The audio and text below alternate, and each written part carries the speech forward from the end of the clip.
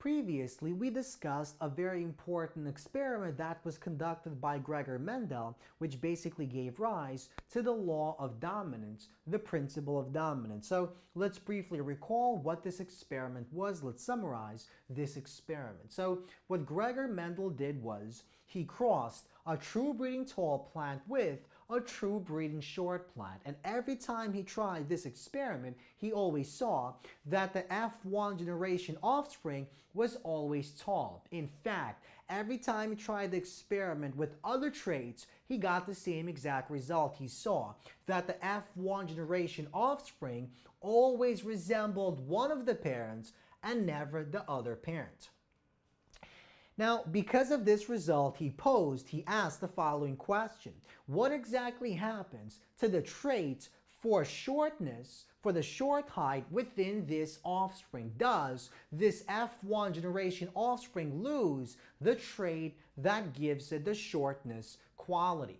Well, to answer that question, what he did was he took the F1 generation offspring and he mated it with itself to produce the F2 generation offspring. And what he saw was that although about 75% of the F2 offspring were in fact tall, the remaining 25 were actually short. And that meant that this tall F1 generation offspring had that short trait in it all along, but it was being inhibited. It wasn't actually being expressed. So, because of that, what he proposed was that each one of these plants contained two hereditary factors that code for that given trait, in this case, for that given height. And nowadays we know that these two hereditary factors are simply the genes found on homologous chromosomes, and we'll see exactly what that means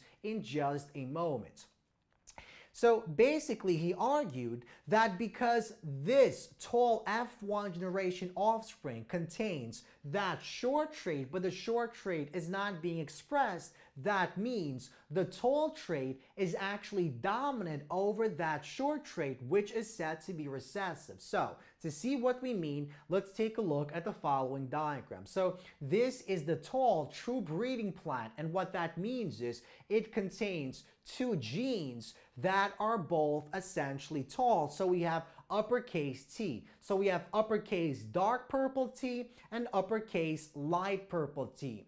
Now in this case we have a short plant that is true breeding, which means both of these genes are lowercase t, and that means they're short, they're recessive. And so let's suppose we have a red color and we have the orange color for the second lowercase t. Now, this is called the law of dominance. What he proposed next was the principle of segregation, also became known as the law of segregation or Mendel's law of segregation. Now, what he argued was that whenever the gametes are formed, before we actually have the mating process take place, the two genes that code for that same trait, in this case the height, behave like particles and actually separate during the process of gamete formation. So to see what we mean, let's take a look at the following diagram. So before they can combine to actually form the offspring, both of these must actually segregate. They must separate into different compartments, into different cells. For this particular case, we have the dark purple T go into its own cell and a light purple T also go into its own cell. And so let's suppose this is the male parent, so this is the male gametes. The same thing happens here. Let's say this is the female parent. So they separate, they segregate into these individual compartments, individual cells. Let's call these the female gametes. And notice that this means that the gametes, our sex cells, these sex cells right here are formed and only contain one copy of the pair of genes. So this is the pair of genes, but each one of these gametes contain a single copy of that pair of genes. And notice we actually have no mixing between the genes. These genes are separate entities and they separate into these different compartments. And this separation process that takes place when we actually form the gametes is known as law of segregation. So this idea that the two hereditary factors, our genes, for any given trait, in this case our height, segregate from one another during gamete formation, became known as Mendel's Law of Segregation. Now, the amazing thing about this discovery was this was basically discovered at the time when we knew nothing about meiosis or mitosis. So even though at the time when Mendel made the discovery, we knew what gametes were and we knew that gametes must fertilize to form the zygote, we knew nothing about how meiosis takes place. And so we knew nothing about how the gametes are actually formed. So although this was actually correct, it wasn't exactly correct because we knew nothing about meiosis. So now let's actually try to combine the concept of meiosis with the principle of segregation. So basically nowadays we know that segregation is a direct result of the separation of the homologous chromosomes that contain the two genes, those two hereditary factors, which takes place during the process of meiosis. So let's basically tweak this slightly to see how it actually takes place. So let's suppose we have parent number 1, this is parent number 1, and this is parent number 2. So what exactly does the cell look like inside the tall parent, the true breeding parent number 1?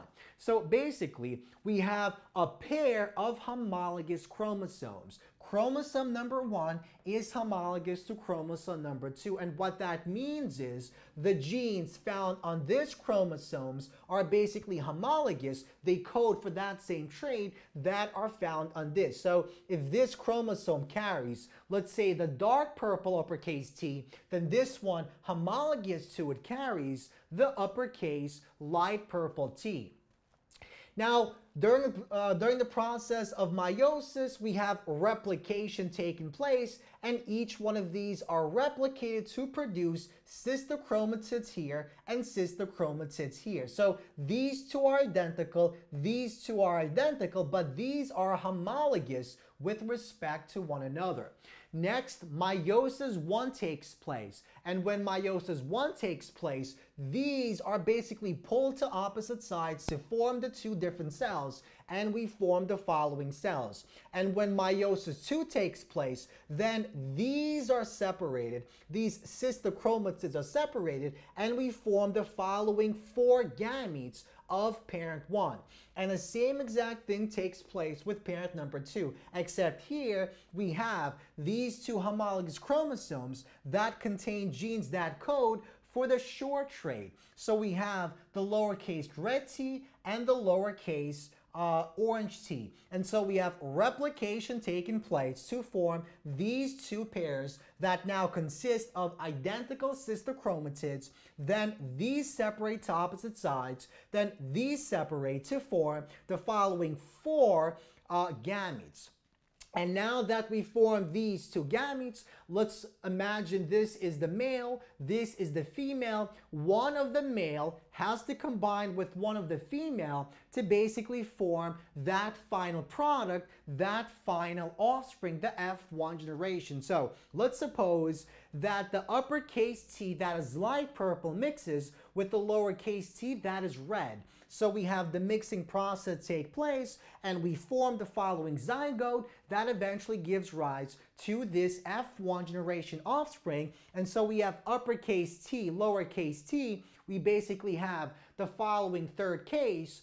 And since the tall trait is dominant over that short trait, we have the fact that no matter which one of these possibilities we actually obtain, we always get the same exact result because uppercase T is dominant over lowercase t. We get the fact that this will always resemble this parent and never this parent. So notice in this particular example, this T could have mixed with this T to produce possibility 1, or this T could have mixed with this T to produce possibility 2, or this could have mixed with this to produce possibility 3, which we got in this case, or this T could have mixed with this to produce possibility 4. And we have the same exact proportions, the same exact possibilities when these are mixed. So basically, this is what we call the law of segregation, and it takes place as a result of meiosis. So during the process of meiosis, those homologous chromosomes that contain the genes that code for any given trait basically separate from one another into their identical compartments, into their identical gametes, into their identical cells. And this is what we know as the principle or the law of segregation.